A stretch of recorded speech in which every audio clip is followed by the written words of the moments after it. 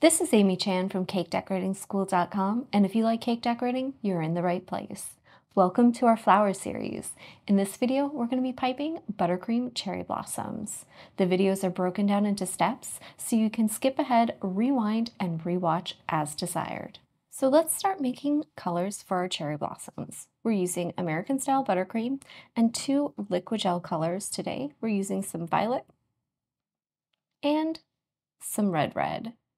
And I've got just a touch of each out here on my lid with a toothpick, and we're going to start with our lightest color, which is going to be a very light pink, so we're just going to use a speck of red. Important note, you could just use white.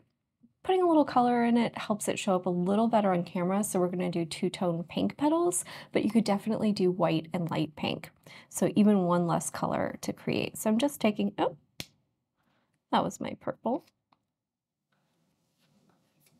Just a little speck of my red, just a tiny bit, just to add a little bit of color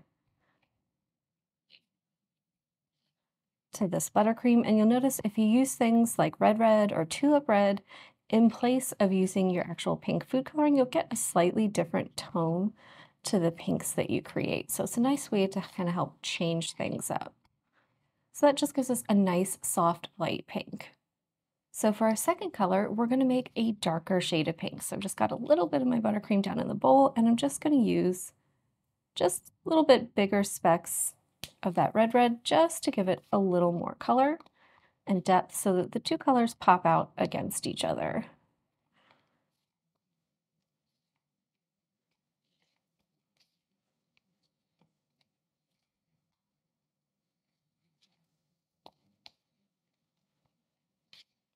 There you see, we have a nice medium tone pink.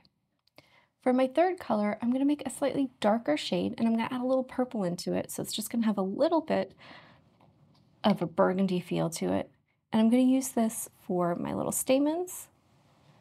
So I want it to be a little bit darker than those other colors and have just a little bit of a different feel. So I'm just going to give it a little bit of that purple. We'll mix it around and check it out.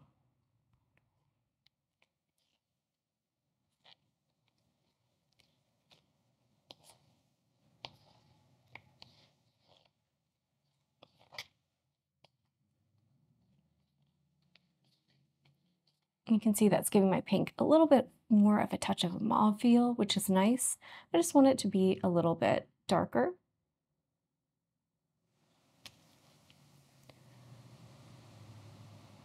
So I'm just going to add a little more color.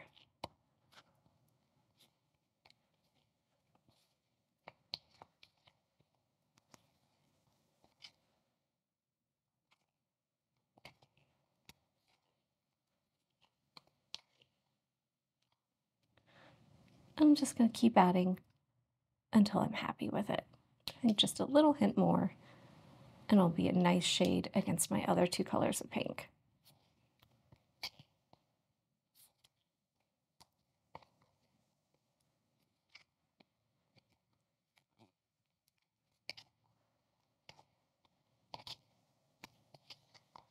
Beautiful. We're going to use 2 bags and 3 tips for this little flower. So we've got 1 bag fitted directly with our number 61. So that is a curved petal tip. And I have it striped with my light pink and my medium pink. You'll notice the medium pink is towards the fat end of the tip. So that's going to give us darker insides to those petals and lighter outside edges. My little kind of medium tone burgundy color is in a bag with a coupler. And to start with, I have it fitted with a 101. It can be any small straight petal tip.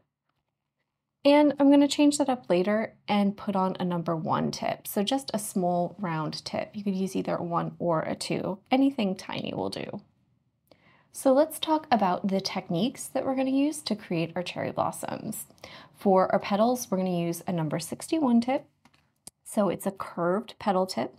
And we're going to have it laying kind of flat on the surface, which means that that outside edge is just going to be rocked up a little bit. So it's going to give us a slightly cupped petal. Back of the bag is going to be off towards the back, and we're going to draw out, spin, and then pull back like we normally would, but we're going to try and pull it out a little bit and then to a point before we turn the nail and spin and pull it back towards itself. So that's going to give us a petal that is slightly fatter in the middle and has a tiny bit of a point, or kind of more of the idea of a point. It doesn't actually need to be pointed. We just want it to kind of taper off towards the end a little bit. With our 101, we're going to hold it flat on the nail and just spin to make a disc. This is just giving us a little something for our petals to rest on, make sure they're all connected, and to make our flowers a little more stable. And then finally, we'll use our number 1 to create both dots and little spikes. So for dots, we're just doing little tiny dots. So right above the surface, just hover there, squeeze and finish them off cleanly. And for spikes, pull away as you're piping, and that's just going to give us some nice little stamens there in the middle. So you can see it's just nice tiny petite little dots. It's going to give us the idea of little bit stamens with a little bit of pollen on the end.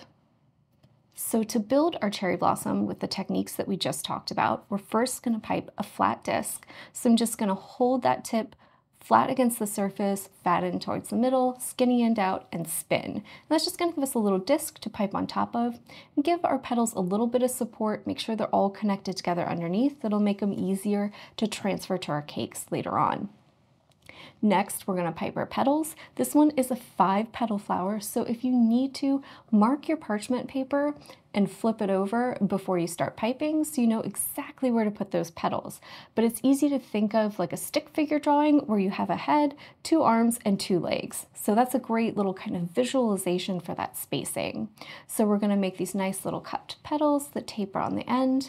And if you want to, you can take a little toothpick, and either after you've just piped them or when they're a little bit cold and firm, you can just use the toothpick to kind of notch the end and give it that characteristic little bit, kind of like triangle shape there at the end of those petals that you think of cherry blossoms having. So it has that kind of little knock at the end of those petals.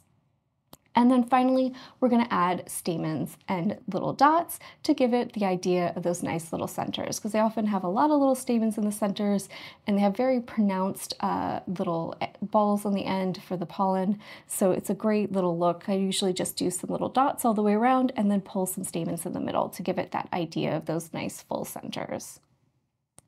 So we're getting ready to pipe our cherry blossoms since we've talked about the techniques we're going to use, and I've marked my parchment, head, arms, and legs with Sharpie to give myself a nice little guide. And when I flip that over, you can see I have a nice idea of where to put my petals so they're kind of equally spaced. I'm going to start with my darker color in my 101, and I'm just going to lay it flat and in the center and give it a nice little spin. This is just a good little area. It's going to make sure all my petals are attached because of the style I'm doing. And then I have a nice little base that my flowers are on that's going to help make them easy to transfer. Next, I'm going to grab my curved petal tip, my number 61, and I'm going to start right here in the middle. Back of the bag is kind of going out, right? We're kind of in that lay flat position, but remember that means that curved skinny end is up off the surface. And I'm just going to nice and slowly draw out, get it to a peak, and pull back in. And you can see that gives me a nice little cupped petal, nice and delicate. And I'm just going to repeat that for each of my petals. Just take your time, line up, and make sure you're in a nice spot. And that way, if you have some space between the petals, it doesn't matter because we've got that disc in there in the center, keeping them all firmly attached together.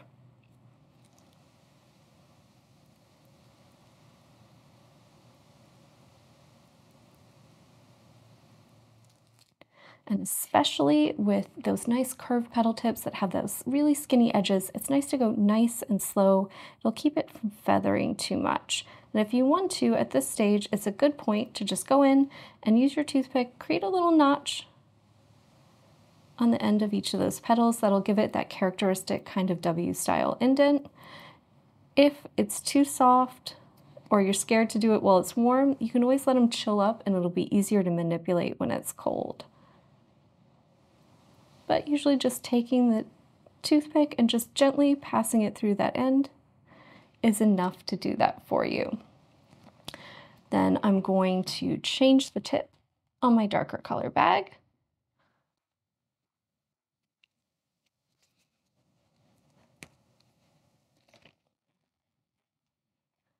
So that we're using our number 1. And I'm just going to put a few small dots close to the center on each of my petals. Just nice and tiny. And if you want your stamens to stand out more, you can make the color even darker. I just like mine to be just a little bit darker, so it's a nice subtle effect. And then pull some little stamens. And I like them so they're kind of hanging out over the petals. Totally fine if some of them flop over and some in the center. And that gives me a nice flower with those beautiful little stamens in the middle. If you enjoyed this video and you'd like more about the cake decorating materials and equipment we use, or just some inspirational videos about cake decorating itself, you can follow us on Insta or YouTube at Cake Decorating School. If you'd like to know more about yearly membership and what it entails, you can go to www.cakedecoratingschool.com for more information. And if you're interested in these products, you can check the links in the description.